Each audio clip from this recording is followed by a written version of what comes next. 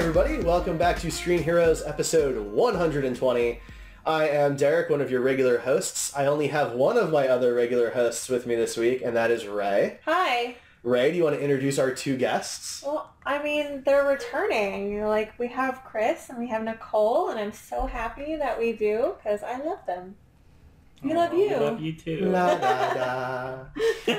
Yeah, so Ryan, our third normal host, regular wonderful host, lovely host, whatever I normally say, could not be here this evening, so we are subbing him in for two other people.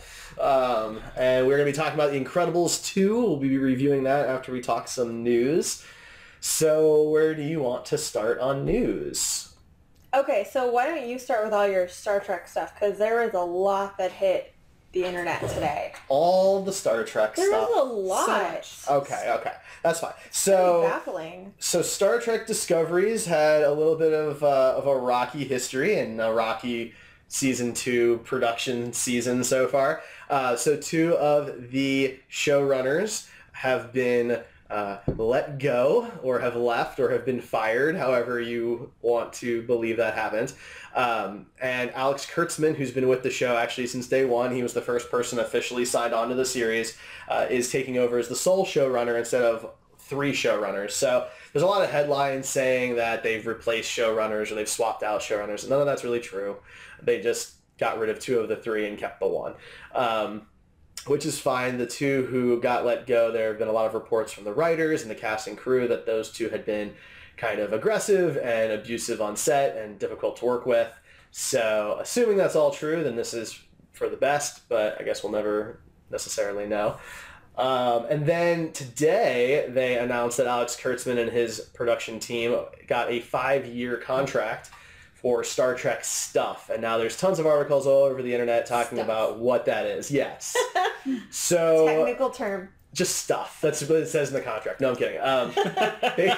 Basically, Kurtzman and his team have been assigned to continue to develop and expand Star Trek for CBS. This is not Paramount, so this means no movies on the big screen. This means CBS stuff.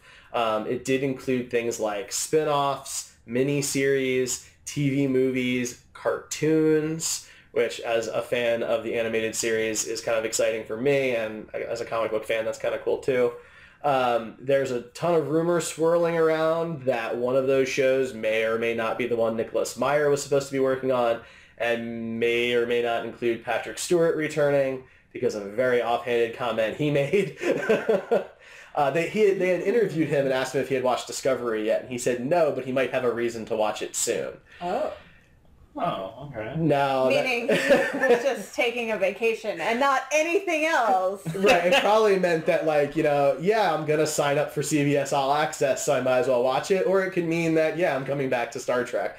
I'm going to lean towards the early end of that spectrum, but yeah, so anyway, Ryan's in chat.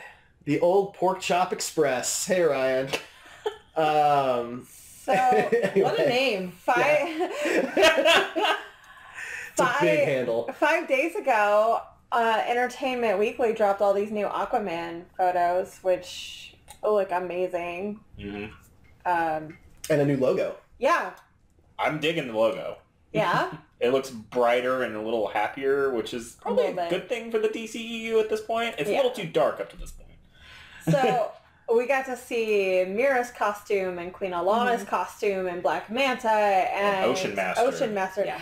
I gotta say, like, everybody looks amazing, except why does Ocean Master have a man bun? Like, why was that necessary? He's got to fit his hair inside that goofy helmet somehow.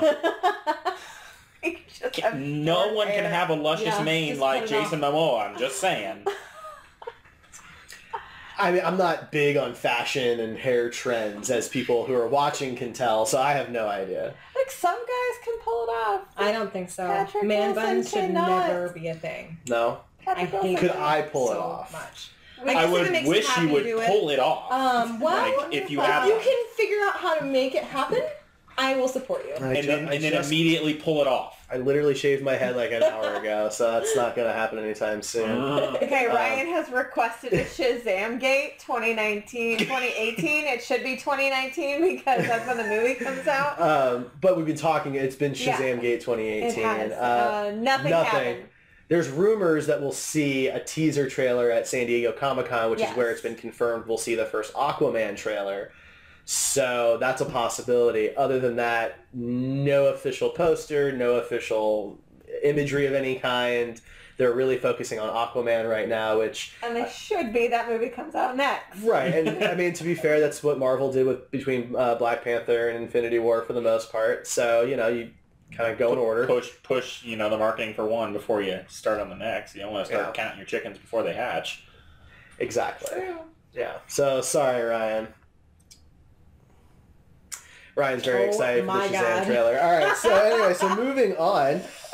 So we do have some Pixar news that's kind of interesting. Mm-hmm. Pete Docter and Jennifer Lee are taking over for John Lasseter. Last year, or maybe about 6 months ago even, John Lasseter was forced to go on a hiatus for being inappropriate with female employees. And that kind of ran the gamut from touching to talking, and so, screw him. But nobody said that he was fired. They just said he was stepping away for a while. So he is totally fired now. He has been replaced. That's a kind of a nice way of saying he stepped down to save face. Yeah. Disney does not put up with that. But especially considering it's what their market is. It's children. Yeah. What kind of example would that set, Horrible. Absolutely horrible one. I am excited, though, because Pete Docter directed Up. That's my favorite Pixar movie. And it's a great one. Jennifer Lee was heavily involved in Frozen, and that movie that just one went... I don't care about. But it was incredibly popular, so she knows what she's doing. This is true. I don't know how it is. I'm going to say a lot of Disney's current animation slots, they all tend to lean more towards, the Pixar formula now. They do. The animation style is definitely moving in that direction. Especially with, Big Hero 6 and Wreck-It Ralph and whatnot. All of those tend to be more Pixar's style of storytelling. And so I'm excited to see where that collaboration they did the Planes movie. Yeah, I did not like that. Wait, what movie? Planes. It's like Cars. I forgot that thing. It's like a Cars offshoot. Yeah. Well, it wasn't a Pixar film, which I think most people didn't notice when they went to go take their kids to that movie, because it looks like a Pixar movie. But it is the same company, I guess, at the end of the day, right? So maybe we should just let it go. Really?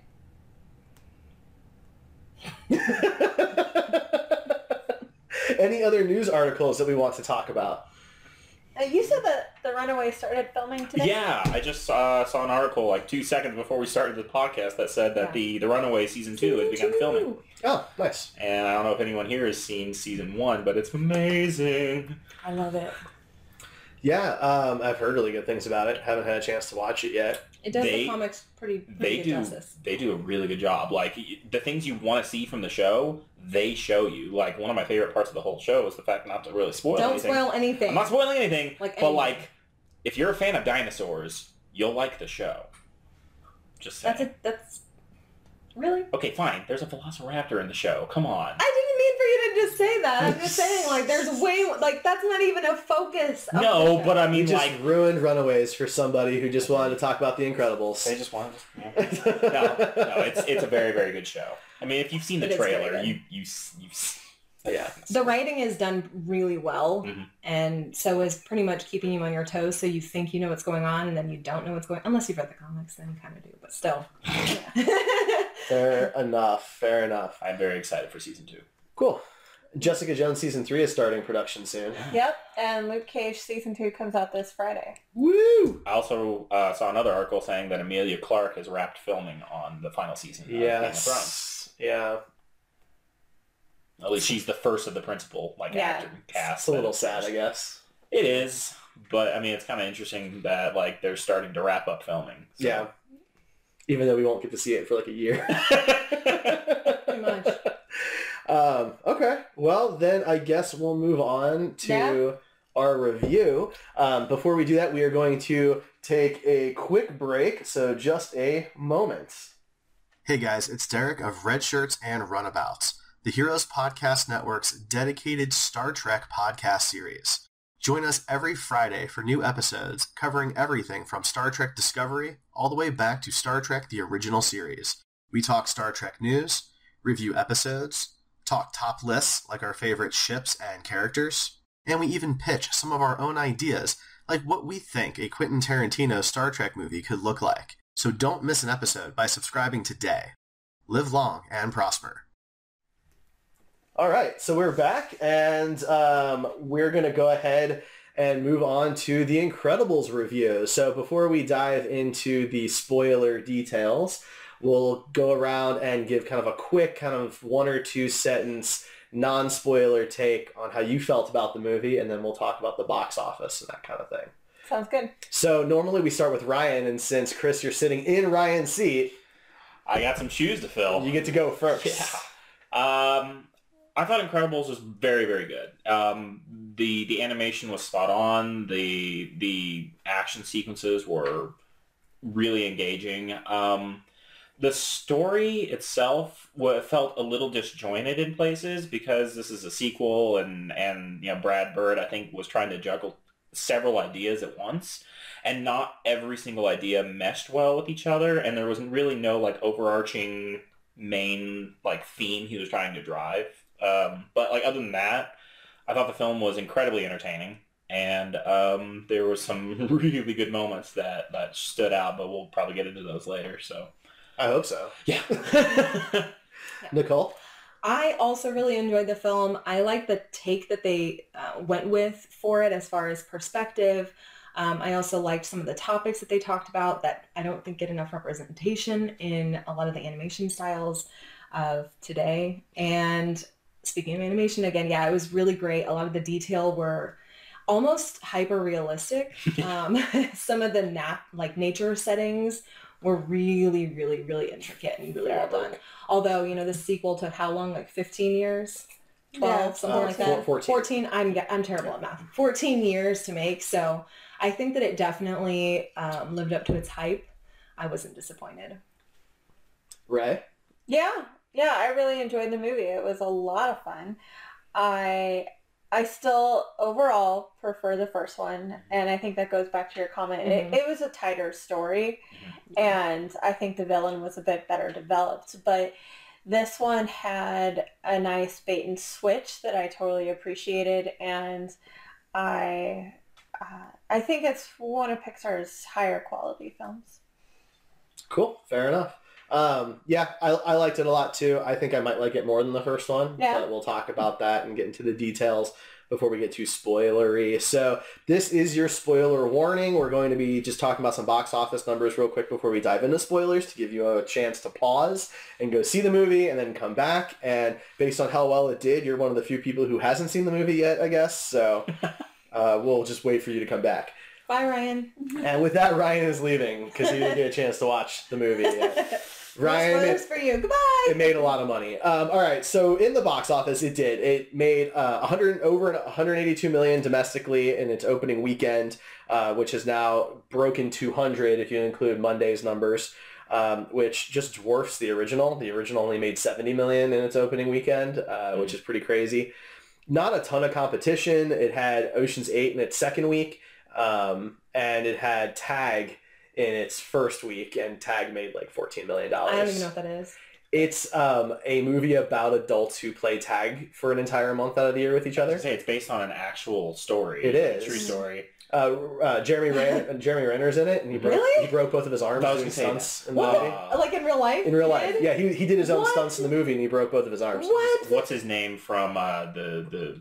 John Hamm, Jake Johnson. Thank you. Oh, I know Jake Johnson. Mm-hmm. Hannibal Buress is in there. How have I never heard of this movie? I saw a trailer for it a month ago, and it looked funny as hell. Well, that's our next double date, clearly. The movie really, it caught me off guard when I saw the trailer for it. I'm like, well, that looks amazing. And I usually don't like movies like that. I think it looks good. I think it looks comparable to the first Hangover. Mm-hmm. So. Fair enough. Okay. It made just under 15 million, and Ocean's 8 made just under 19 million, so not a ton of competition, But it's also a kids movie, and it's a Pixar film, and it's a sequel, so no one's super surprised, I would imagine. There's been 14 years of anticipation for this movie, especially since the first movie, while not as big as a box office success, has garnered so much of a fan following that everyone's been pining for this movie. Yeah, you're absolutely right. So it actually became it was the #1 grossing opening weekend G or PG film, which is pretty big because that's a lot of company. Yeah. So, it did well. So those are the box office numbers. Nothing like super shocking or unique about that. So we'll go ahead and dive into things. Where would you guys like to start? And this is now spoiler territory, so feel free to say whatever you want. So the movie picks up like 30 seconds after the first movie ended. And I think I really want to rewatch both films just back to back, like not even a break in between for, there were a few theaters who actually did that. Like they had like a special where you could watch the first film and then the second movie would pick up immediately after that one. So there was no break except for like the credits in between. But other than that, like some people did that, and I've heard that like that experience, seeing it in that manner, was like really rewarding for some people. So I can believe that. I think I'd be one of those people though. Well, it'd be like one of those things like watching Thor Ragnarok right into Infinity War. Like I think that'd be a little more jarring because you're super happy at one point and then you're super depressed. But people were doing that when they were getting ready to go into it after their friends had told them that it pretty much picks up right after. Yeah. Even if the tone is completely different. Completely off. Going into it, I was not really excited about it taking place directly after the first one. I wanted there to be somewhat of a time jump. But you played the video game, and they already covered like the Underminer in there. Yeah, that wasn't really why. But like the Underminer's plot in the video game is completely different than the movie, so the video game has nothing to do with the sequel. No.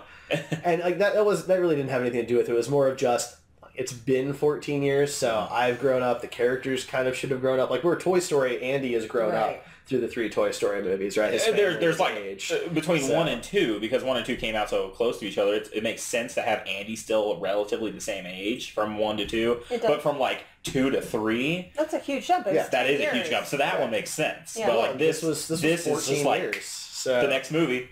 Brad Bird came up with a story, and his story was better with Violet as a teenager and with Jack still as a baby. So that's the story that we got. I'm sure part of that, like 14 years, with them throwing a million ideas against the wall, because you could age them up and have a ton of fun stories. Well, and they still could. Yeah, exactly. So maybe this is like a reopening. So it might not be just a standalone. Not that this movie shouldn't be a jumping off point. I mean, I'd love for it just to be a standalone movie. Right. But it does benefit from being a direct sequel to the last one. It's so close of a sequel to the last one. But it also, I think, would have also benefited more had it been maybe set at least a year or 2 after the first film. It's possible. I mean, yeah, you can show that first adventure of the Underminer thing. It's like, oh, from this point onward, we've grown up or something like that.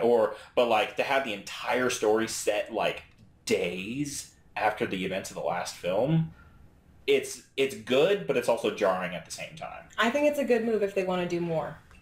Because then it reestablishes who they are. It also reminds people of kind of the past story and reintroduces the characters. And now it's 12 or 14 years later, and so they have also a brand new audience.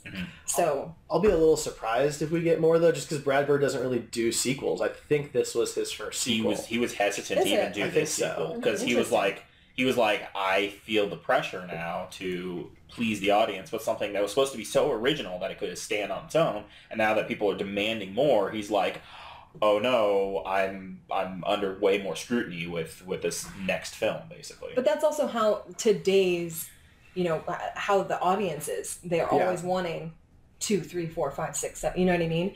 And so regurgitating ideas, I mean it's a perfect opening for them to have a sequel like they did and reopen it. I'm not saying they should. I'm saying they can. I mean, with this money, maybe they'll just find a way to do it without Brad Bird, which I think would be probably not. It would be different. Decision, but I mean, everyone wants him to do an Iron Giant sequel, and he doesn't really want to do that. I hope he never does an Iron Giant sequel. Yeah, I pray to God it never gets a sequel. But I love that movie. It's so good and so touching. It is. Yeah. But he did Ratatouille. That doesn't have a sequel. That one's amazing too. That's a great standalone film. Right. It doesn't need a sequel. But that's kind of how he does it, though. Like the first Incredibles is a great standalone film that has a great conclusion and ends on a really solid note and doesn't. I mean, it's been 14 years. A wonderful message. I didn't need a sequel as much as I wanted one, right? So Midnight Pearl asked for us to introduce ourselves. So that's Derek. Hi, I'm Derek. I'm Ray. I'm Nicole. And I'm Chris. Okay. And for those who are not watching this live, we do this live Tuesday nights at 9 p.m. Eastern, 8 Central at twitch.tv/heroespodcasts, and you can chat with us live during the show. Mm-hmm. So you can always do that next week when we talk about Jurassic World. Absolutely. Yes. All right, so let's get into the story here a little bit. So the beginning is kind of told in flashbacks a little bit because we're learning about what happened at the battle with the Underminer. From the perspective of Tony Ridendeer, of all people. Yeah, I didn't expect that either. I'm just like, oh, okay. I had flashbacks of Carrie, the babysitter, when he's being interrogated in the Jack attack short. I'm just like, oh, this is a fun little refresher. It is kind of funny how that tied back in, though, because nobody knew that Jack had powers. Mm-hmm. Because, the house blows up. They never really got the messages, I guess, or anything about his abilities. They just hear weird phone calls, and then, they get there and the house blows up. Yep. So how do you guys feel about the way it started off with it kind of being in flashbacks and he gets his mind wiped? And that was a clever way to reintroduce the characters to supers are still illegal. Supers are still kind of viewed by the public in a certain way. Like, not everyone's okay with superheroes still being out there in the world. And, when you've grown up your entire life knowing that superheroes are illegal, how do you look at that situation and be like, there's a person in spandex standing in front of me, and then there's a giant drill coming out of the ground. I'd be freaking out too. And it's like, I thought it was clever. Yeah. I never thought about this before, but since superheroes are illegal in this world, do you think people dress up in superhero costumes like we do for Halloween? Probably go to conventions. Not. It's probably against the law. Probably not. Right? That's kind of interesting. I never thought about that before. Trouble. Yeah, that's interesting. Like, you just accidentally help somebody while you're in costume, and then they think you just help an old lady across the street, and then you get put in jail. Right, because you're wearing a superhero costume, right? But then again, would that be a good way to get out of jail? And be like, I don't have any powers. I'm just going to this comic convention. They're like, right, son. How do you prove you don't have any powers? You just don't do them. That just proves you're not using them. Well, it's like the witch trials where they're like, oh, well, you'll live if you float or whatever. Like, that crap. Yeah. You basically die. We're going to set you on fire, and if you live, then we were right. You're right, you're a witch. It's like, wow. This is taking a turn. No, but it was a fun opening action sequence because it started with flashbacks, but then after they mind wiped Tony's mind, they immediately cut right back into the action from the Par's perspective. You get to see Mr. Incredible and Elastigirl doing their thing, and then you get to see everyone else relegated to baby duty, and it was hysterical. I love that nobody wants to watch Jack because they all want to be involved. They all want to be superheroes. They love it. Would you want to be stuck babysitting a kid when you could be saving the world? Of course not. It'd be so much more Especially fun. Since at that point they assume Jack is helpless. Yeah. Yeah. That's true. We did get more of Frozone in the beginning of the movie and throughout the film. Good. Very happy about that. I really like Frozone a lot. I mean, it is Samuel L. Jackson, so that makes most people probably biased, but... I don't actually like Samuel L. Jackson, but I do like Frozone. They handled his character way better in this film. He felt like just an extended member of the family instead of the additional superhero who's the friend of Bob every now and then. It's like, no, he's like the cool uncle, no pun intended. We didn't get to actually see his wife, though, which I thought we were going to do. I thought we were going to too. I'm actually really happy they never showed her because it still makes her this ambiguous entity who's demanding where he's going all the time. But we know what she looks like because they released official artwork of her. I still don't know what she looks like. I haven't seen that image. It's just super I wish weird. they would have put her in there. Yeah. Right? Because the illusion isn't shattered for me. I was really hoping that she was a super too. She was fine. I was hoping she wouldn't be a super, so she can balance that relationship. Yeah. Also, I was kind of hoping they would have a kid or something. I don't know. Yeah. I like the idea of her having powers and maybe she can turn herself invisible, and so she's been there. She's been there. Well, that's Violet. Violet you know, invisible. That's true. But That's kind of cute. No. Kind of like Vanisher. Yeah. I got it. All right. Moving on. So the main premise of this film is that Winston wants to bring superheroes back into a positive light, and he is just a giant fanboy like we would all be if, like, you know, Batman, Superman, and Wonder Woman were real. And so he wants to focus on Elastigirl, though, not Mr. Incredible. Right. And I love that so much. I love that they decided to have this be so female heavy and so female driven in the way that the stories were crafted, because not only was it focused on her, how much of I can just go and say what I want. Yeah. So that, like, the villain is also a female. And I mean, I'm not saying that, you know, all villains should be females, for but a Pixar film? Yeah. So, I mean, that to me is huge. I love that.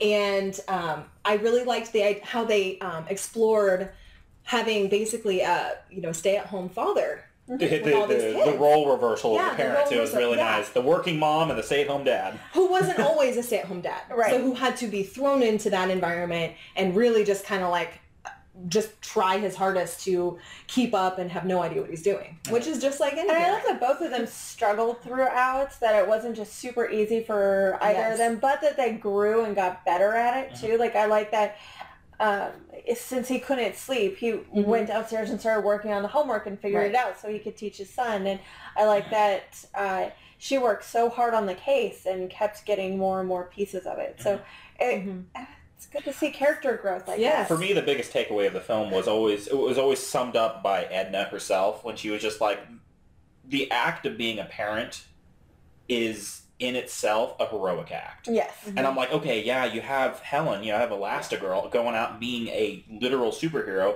but you have Bob staying home with the kids and also being a superhero to the children. Being, you know, the father who helps with the homework, who does the dishes, who changes the diapers, and it's just like, also that Elastigirl can have that steady career. And I'm like, oh wow, these are really good parallels, stories being told. And so, like, for me, that was the biggest like message being driven home by the movie. With that being said, I mean, I think that is why it's so huge to have that role reversal, because if you think about it, that's been Elastigirl's life. Like, she's been doing that. She's been taking care of the kids while, you know, even though she helps Bob, like, he's out doing his thing more often than not. And now to have those roles reversed and to an extreme is, I think, refreshing to watch. Plus, I mean, there's not enough, like, I think good dads just struggling to be real dads in animation. I don't think that's a thing. But I feel like he complained about it a little too much. Well, but again, it's a culture shock. And if he is the type of man that he is, very macho, I'm not saying that he would refuse to be that father figure, like, on a regular day, but he probably would. He probably would be like, oh, well, you got this. I don't need to be here, and then go off and do this thing. And I think that he's thrown into this thing because he has to be. And then he comes around to it and he's like, okay, I have to accept this. I have to figure this out. Of course he's going to bitch about it. Yeah, I just feel like he was more negative than he should have been. That's within character, though, because in the first movie, he was kind of a jerk. He was secretive and hiding all the stuff from his wife, and he doesn't realize that him hiding this whole other job makes him look like he's having an affair, and it's like killing his wife. So he's kind of... He's self-absorbed. Absolutely, he's self-absorbed. Not to mention, the story takes place days after the first film, so it's not like he's gone through a major character arc since that first movie. Right. He's still, if anything, he's still the exact same person from the first film, just days later, so, like, he would still have feelings like that. Like, 2 days ago, I saved the world, and now I'm changing diapers. He literally basically I love my children, but it's like, this is slightly embarrassing, you know? But keep in mind, they weren't allowed to be superheroes for a long time, so it's not like he's just been doing this constantly for his job and he got fired. He kind of has been. You know, he's been secretly saving the day with Lucius, like, every Wednesday night. Bowling night. Well, they listen to the radio. We don't know how often they actually got to do anything. Yeah, but like they help with burning buildings like once every other week or something, and they're doing it in secret. But like to him, that's saving the day. He's still being. I guess I mean more of like when they pick Elastigirl, when Winston says that he wants Elastigirl. I feel like he's just like as little support as humanly possible in that situation, and that's what bothers me because they got together because they're both supers, right? I mean, that's how like their wedding basically took place because they were both fighting the same crime, right? And they bump into each other on the roof when they're supposed to be at their own wedding, right? In the first movie. So the fact that he is so quick to dismiss that part of her life, that's what bothers me. Well, I think what he was assuming... I'm not disagreeing with that. I think what he was assuming was like, he wants all of us here to all be supers at the same time, and they're only picking Elastigirl. And if that's the case, why are Lucius and I here? The reasoning behind it was good, though. The fact that like they had the numbers to back it up, and it totally made sense that if they want to get the government on their side, you have to go with the one that causes the least collateral damage. Well, and I think you wanted all three of them there because they're the ones who are going to get their photos taken in front of everybody, right? It's for the press, right? You know, even though Elastigirl is going to be the initial person. Well, look at it from Bob's perspective. He literally requests all of them to come to the tower at night, dressed in their full superhero gear and everything. He's like, we're going to make supers look good again, but we're only going to use your wife. But they still and it's just like, and so to him, he's just like, oh, that's just the beta test, though, right? She's the initial one because they know she's the least risk to cause collateral damage, right? So she's the gray launch of this program, and let's be honest here, he's the multimillionaire trying to do this, and he wants to see his superheroes in their gear, right? Well, and if you're going to like a premiere for like Wonder Woman, I mean, she's going to be the center of attention, but that doesn't mean that you don't invite the rest of the cast. You know what I mean? You still want the supporting characters. Because they have to be there. And at the bigger picture, they do want to bring supers back onto the mainstream, be accepted, not be illegal. And so that was like their whole point. And honestly, I don't even think it's that big of a deal that he was a little bit more negative about it. I don't think that he was necessarily dismissing that part of her life. I think a lot of it was just that the dynamic had changed.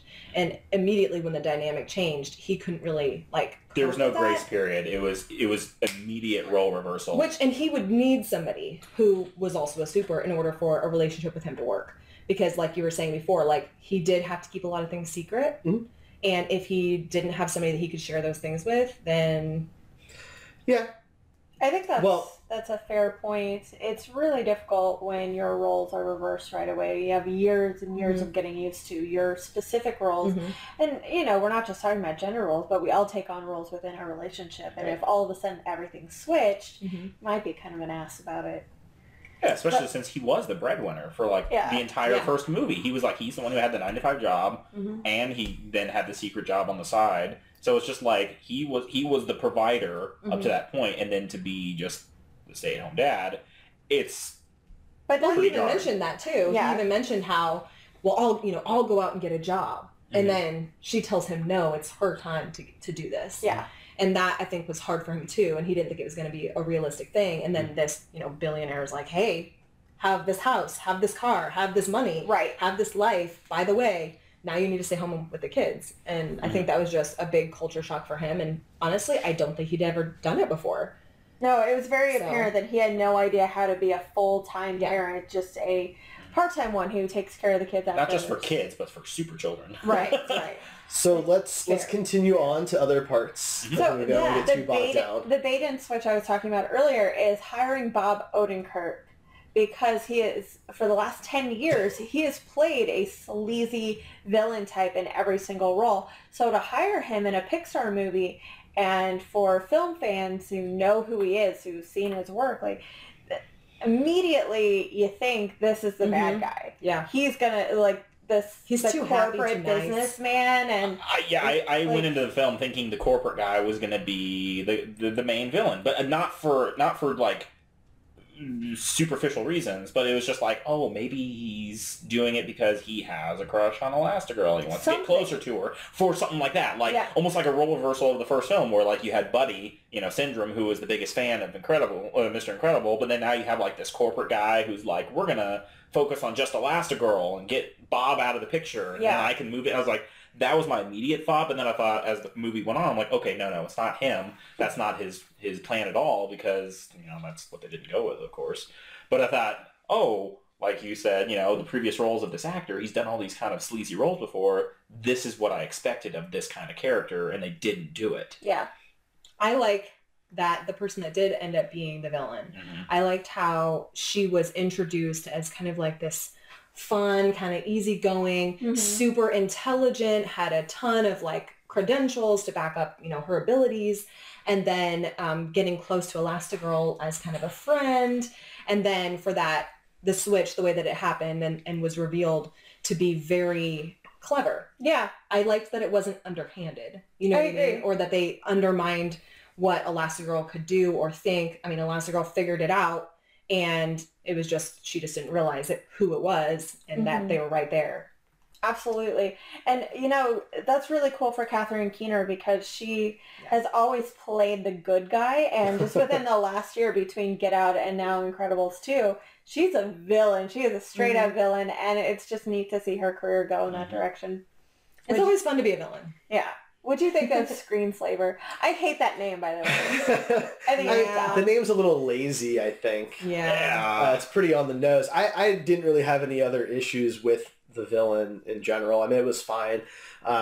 It wasn't as unique as the first one because the first one has all this backstory because you're still learning about the characters versus this villain is really only a villain because, Winston wants to do this thing and she doesn't like it, right? Well, but her reasoning was because in her mind, if it wasn't for the supers and the fact that they didn't answer her dad's call, her parents would be alive. Yeah, but it's more of like, how do I want to phrase this? So if her brother doesn't do this one thing, then Screenslaver never exists. Versus, Syndrome wants to make everybody in the world a superhero just to kind of get back at Mr. Incredible for being a superhero, right? So Syndrome's is a little more worldwide than Screenslaver because Screenslaver's got an end game that's pretty simple, right? Once Winston fails, she's done. Yeah. Well, it's literally the opposite of the first movie. If you wanted to make everybody a super, and now the villain wants there to be no supers. Right. Or not necessarily no super. She just doesn't want the world to be so dependent on supers anymore. She doesn't want them to be legal. Like, it's not like X-Men level, no mutants kind of thing. But none of that. She wants to make sure that law is in the books forever, right? And her reasoning for that, though, is just... It's a little flimsy just because it's her parents refused to go into a bunker. Her dad did. Yeah, her dad refused to go into their safe or their panic room because he wanted to call the superheroes, and so for that she's going to blame all superheroes who have ever existed. Like, and he, on the other hand, I thought it was really clever because it shows how one event can change the course of so many people's lives in different ways. Yes. And they took two completely different paths. So yes, on the surface, the motivation for both of them is pretty flimsy. But when you compare the two siblings to each other, the story is much more interesting. And maybe they should have focused on that a little bit more. And then the villain and, both Winston and Evelyn would have been a little bit better. Yeah. I agree with that.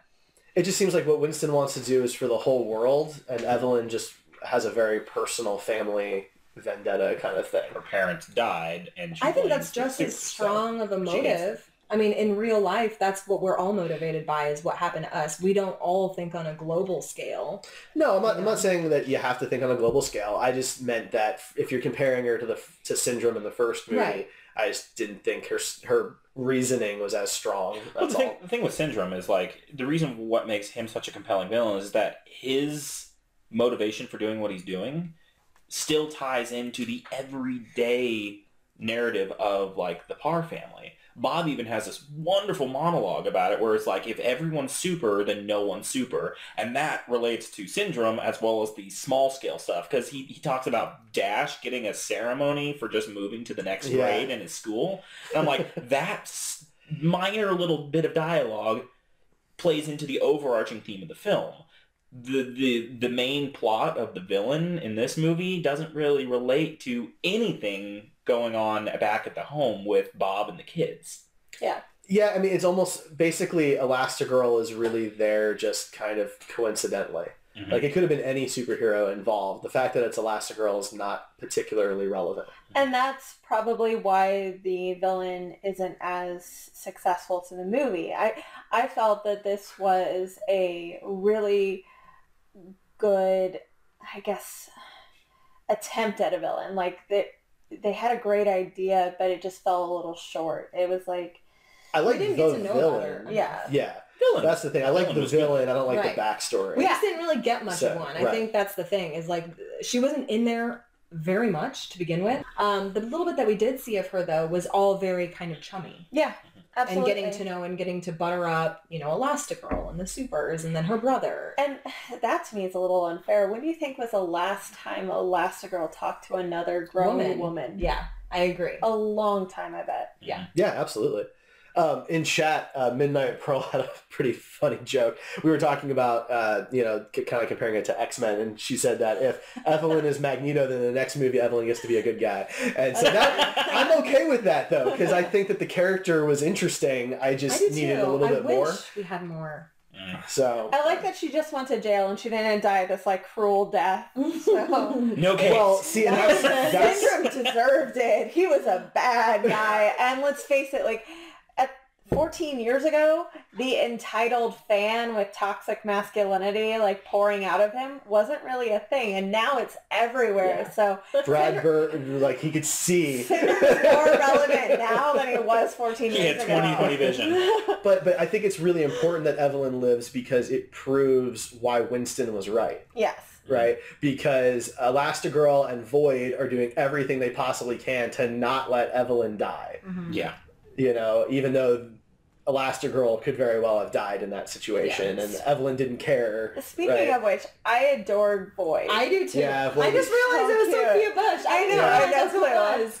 Sophia Bush doesn't really have that memorable of a voice or anything. No, not really. Holly Hunter is very recognizable. Yes. You can hear her a mile away. Craig T. Nelson, very recognizable. Not really Sophia Bush, so I'm happy that she's doing stuff because that. And her character was adorable. Yeah, so great. I want to have a Disney XD spin-off series with some of the side heroes, the side supers. Void is all of us nerd people. I had a small issue with some of the side heroes. I didn't like all the of them. acid reflux guy. As someone with acid reflux, that's weird. What was so interesting about the superheroes was the fact that once they were told to hang up the tights, they were normal looking people. Half of the heroes in this movie, they're hulked out people with massive forearms, and it's just one dude's a bird. One dude's literally a bird. So wait, how do you hide in public and live a normal life outside of the tights? They don't, though. See, that's the thing. They don't. I think that they did that very much on purpose. That in the golden age of heroes, which is Gazer Beam and all of them, they were what we think of as superhero comic type people. But if they all go away, and only the people who feel like they have no other choice do it, you get more of the outsiders, right? You get the people who already don't fit in, so they might as well not fit in a positive way. Yeah. Right? So I thought that was very much on purpose. I liked it. And I didn't like acid reflux guy, though. No, that was weird. It was so nasty. It was here's the line, and they were like, let's put this guy over here. But I like the conversation with the Crusher guy about how, uncrushing something. Yeah. Well, what happens if you punch someone? Do you unpunch them? Yes, it's so good. Valid. Now, I will admit, the powers that they displayed in this movie were ridiculously clever. Void was very well done, and the fight between her and Violet was probably one of my favorite scenes of the whole film. It was really so nice. Well, just Corey was crafted. tight. Yeah. It was tight. Yeah. But, or actually, I told you, right after the film was done, my favorite fight scene out of the whole film was the Jack and Raccoon fight scene. It was so good. So the only reason why I have a problem with this is that was put in there for toys. Straight up toys. I don't It even care. doesn't Jack matter. and the Raccoon. That is one of the best scenes I've ever seen. I will buy one of those toys. But here's my problem You better with that. send me a snap right after. Here's my problem with that scene. My problem with that scene is that is one dumb raccoon. I mean, they're not the smartest creatures. So. Raccoons are fairly intelligent of the domestic world type animals. They can open doors and trash cans. They eat our food. They know where to live. Just decided he wanted to fight a baby. Okay. That could shoot lasers, catch on fire. Jack decided he wanted to fight the raccoon. It's true. And the raccoon decided to retaliate. I'm just saying, most raccoons would run away when they noticed a human.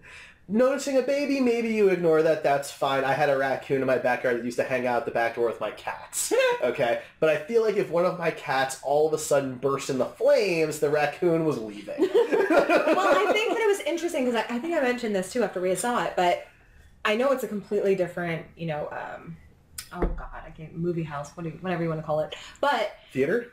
No. What? Genre? No, but the Now way really that curious. it was drawn, the way that they animated the raccoon was just like the squirrel from Ice Age. Yes. Absolutely, yeah. So I think that played into the characterization of it, even though I know they were created by two Scrat from Ice Age. different... But see, the No, squirrel he did. has a goal. He wants that acorn so Right. bad. What is the this raccoon's raccoon? motivation? He wants to kick the baby's ass. He wants to continue eating out of the trash can. The baby literally took the trash can away from him, which was like his buffet. It's like, you don't take a buffet away from a raccoon. And I understand that sentiment.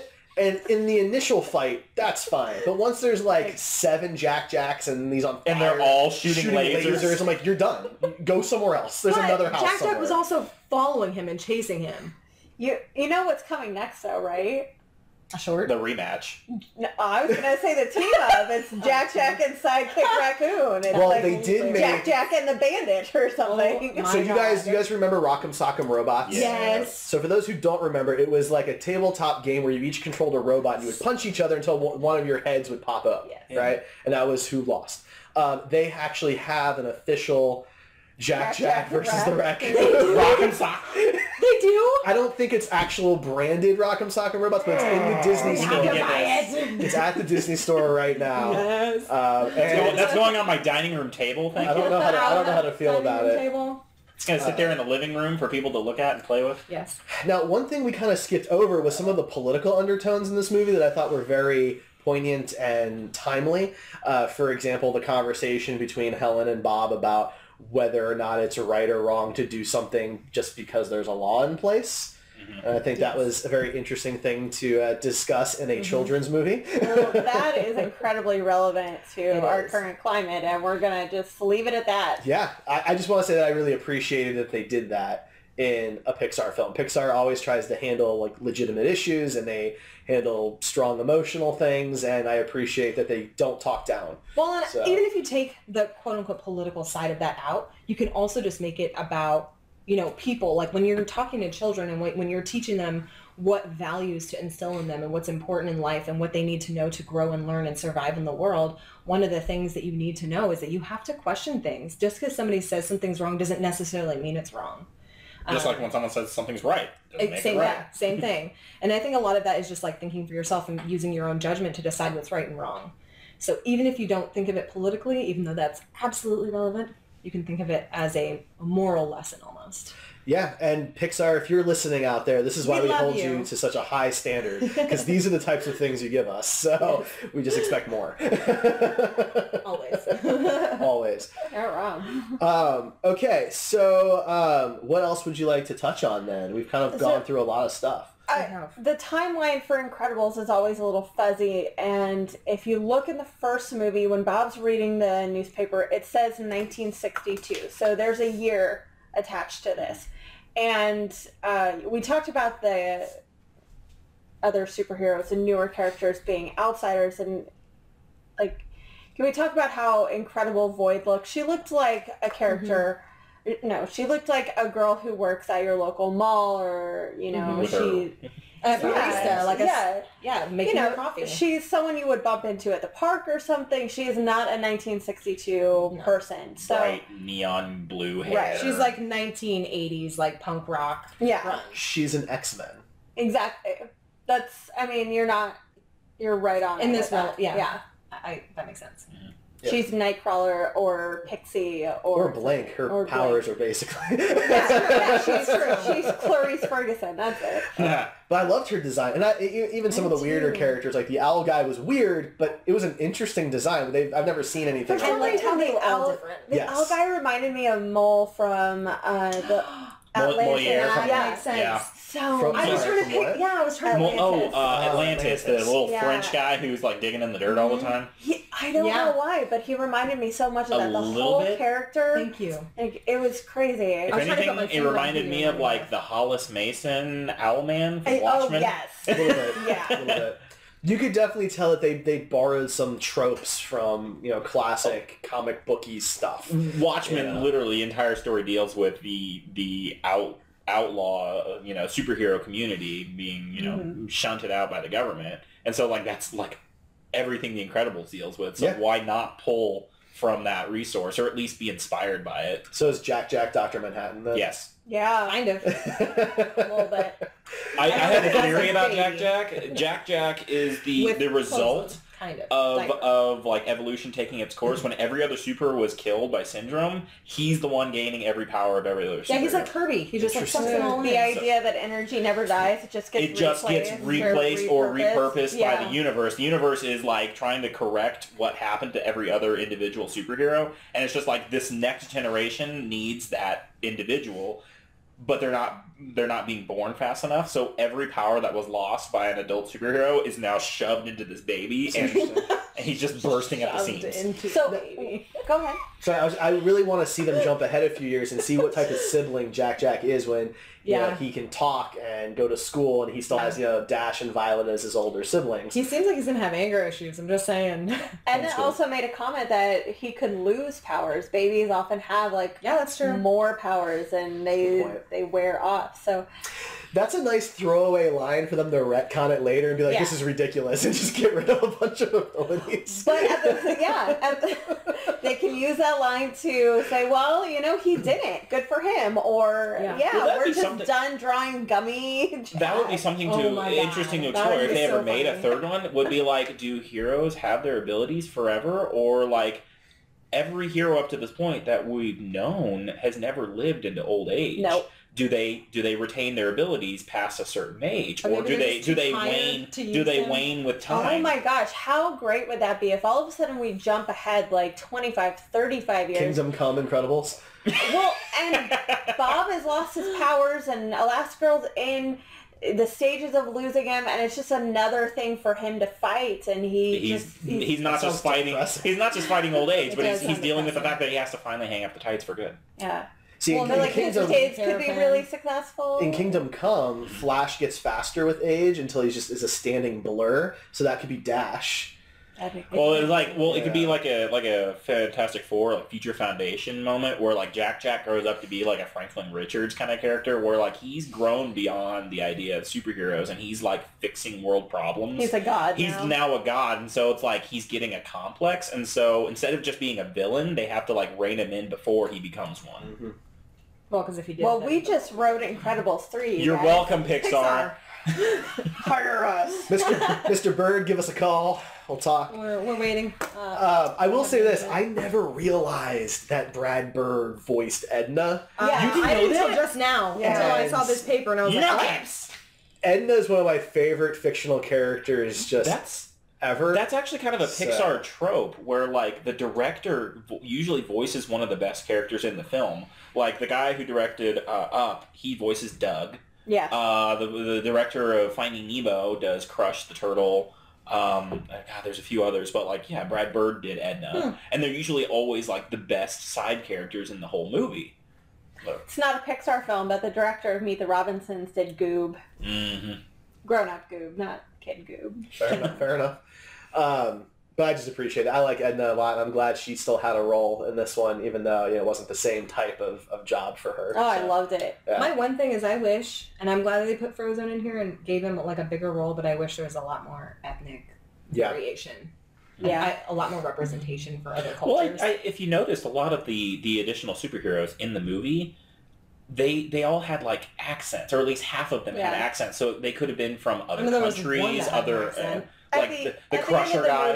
Where they have all the different ambassadors. Each one has almost like a representative superhero with them. So that's nice, but it's again the whole, you told us that you had this, now show us that you did. Mm-hmm. So absolutely.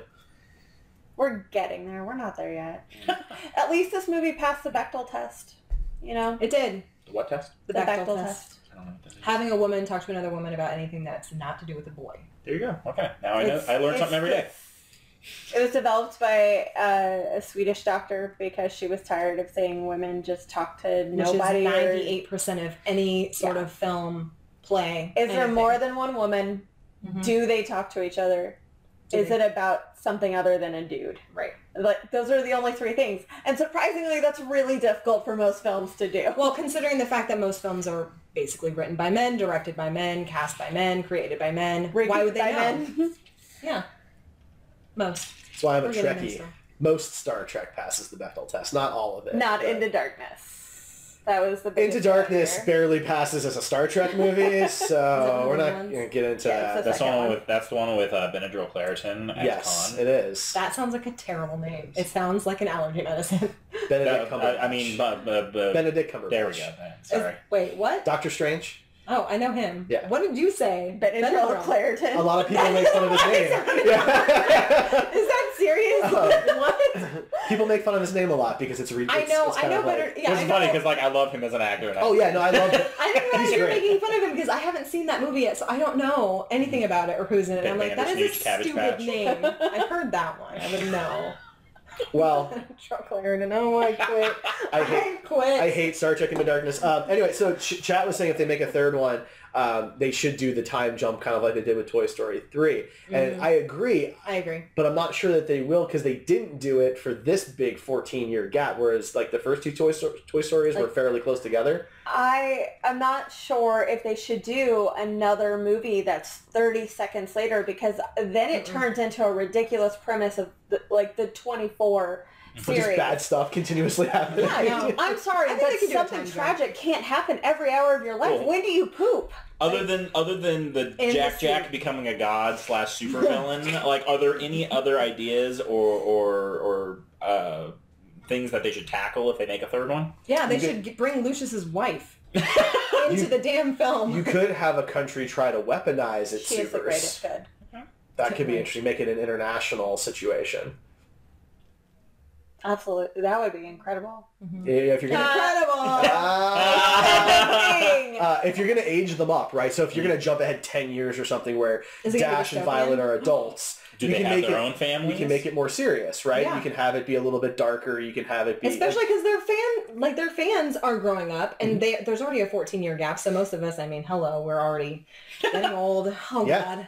And we're on board for it. I was in high school when the first one came out. Right. You know, how long ago that was. So yeah, I think you can age them up. And I don't think there has to be another 10, 12, 14-year gap for them to do it. I think they can do it within the next couple of years and still have it be...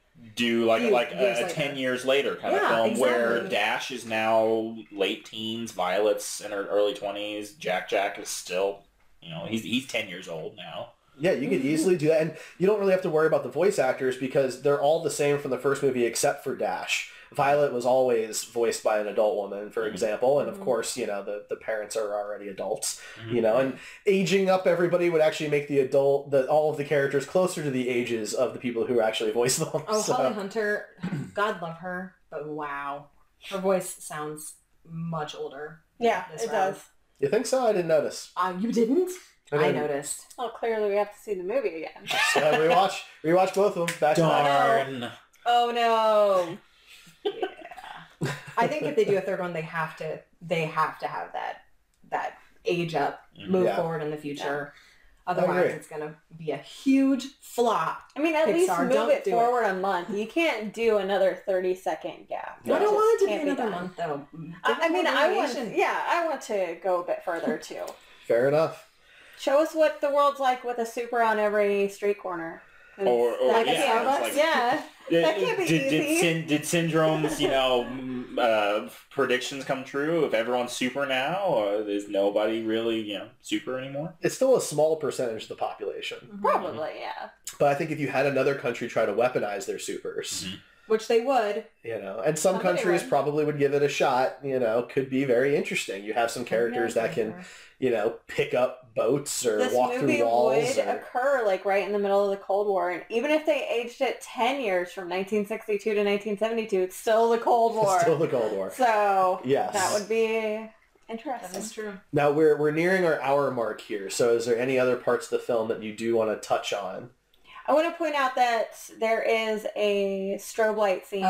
Oh, yes. The movie was tested with doctors, and it was deemed safe. That's why the scene's in it. But there are warnings. And if you are epileptic, maybe pass on it until, you can watch it at home and dial back the contrast or something. There's a scene. She's in an apartment. I feel like if you're still listening at this point, you've seen the movie, though. Probably, yeah. So it's a little late for that. But I do want to say, so since it was tested by doctors... Yes, I will boycott it if Lucius's wife is not in it. Everything I've seen about the epilepsy stuff has been by people who don't actually get affected by it. So I'm a little concerned that it's not actually an issue because it was passed by all the doctors, and I haven't seen anything by anybody who actually was impacted by it say something. So I'm wondering if we're making a problem where one doesn't actually exist just because there's a scene that kind of looks like it might. I don't know. It was still jarring for me. Scene. I'm not epileptic, but I was still like, this is hurting my eyes to look at. I had to look away a couple times. Yeah. But there's plenty of movies that have jarring scenes that impact people physically. I mean, people have gotten sick in movies before. I get sick. Yeah, I got sick in AI. Cloverfield. But but you don't need to the end of the rainbow. Or something. Yeah. But you don't need warnings in those movies for people because there's not an actual medical reason, right? So if doctors passed it and the production companies passed it, and the only people that are mentioning it are people like us who don't actually have. Yeah, we're not doctors. We don't know what God, but it's just like. So I don't want the movie to have a fake problem. You know what I mean? Yeah. I'm not saying the problem doesn't exist, but from everything I've read, it could be a problem. Let's not blow it out of proportion. Really exactly. Maybe. I don't know. Like it happens. Like there was an episode of Pokemon that was banned because it aired the Porygon episode. Yeah, I think that's what it was. Yeah. Which makes sense. There's been those types of things have happened, right? So things can slip through. That happens. But everything that I've seen written is written by people who are concerned for people with epilepsy, but nobody who actually has those types of conditions. So. We're not doctors. A lot of these journalists are not doctors. So, but yeah. So I do want to touch real quick on Elastigirl's costumes because she got a new one, which was really cool. But I was curious, which one is your favorite? I have a favorite. You like the red one? I like the original. Oh, the white one. The white and kind of the sparkly pink one? I like hers and Bob's original costumes. I actually liked the edgier, like gray and black one. Yeah. I like that one more than the red. I think the red's a little cheesy. I like the idea of like a super family having similar outfits, but like when you have 5 people all wearing the exact same outfit, I'm like, I want a little more variety. Yeah.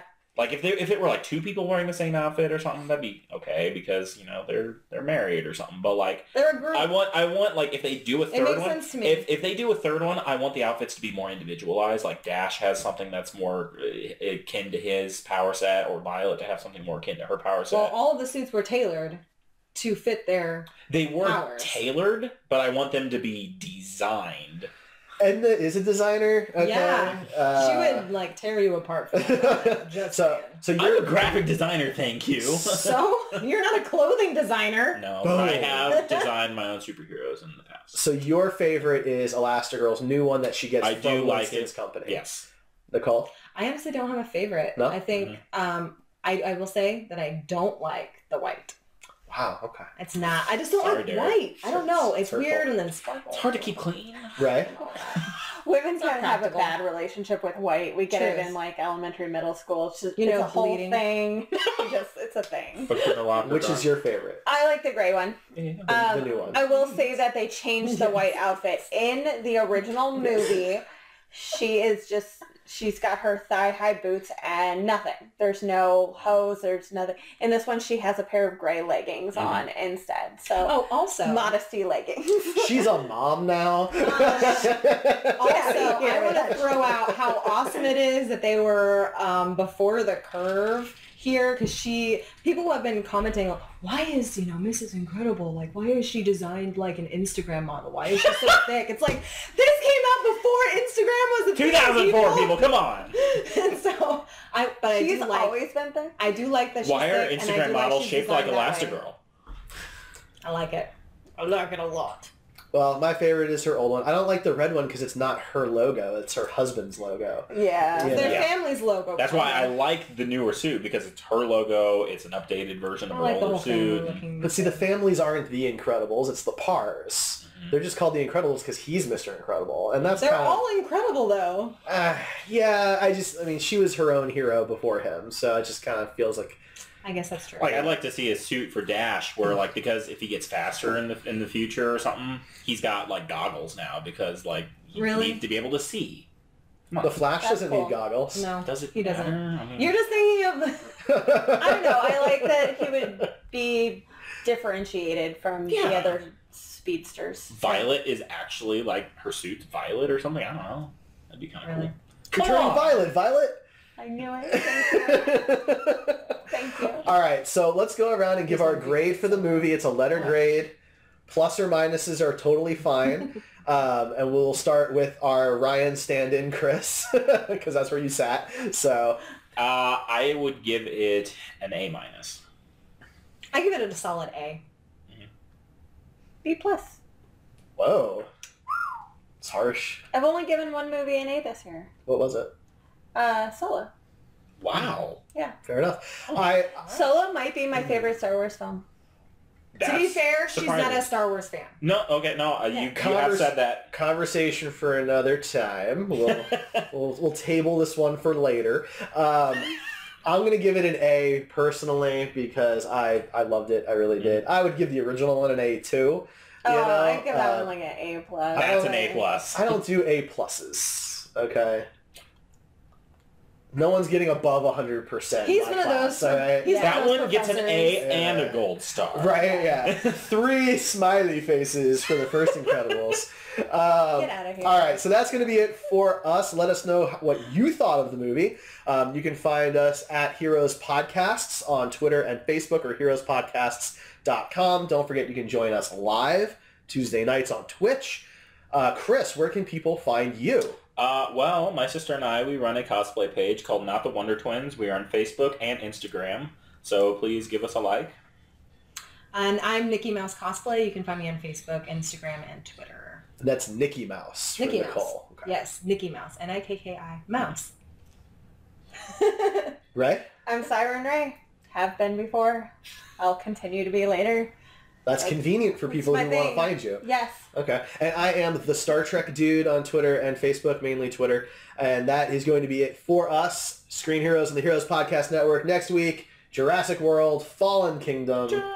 Review. Not the whole movie, just the review of the movie. Yeah, we're not playing the movie. We're going to act it out.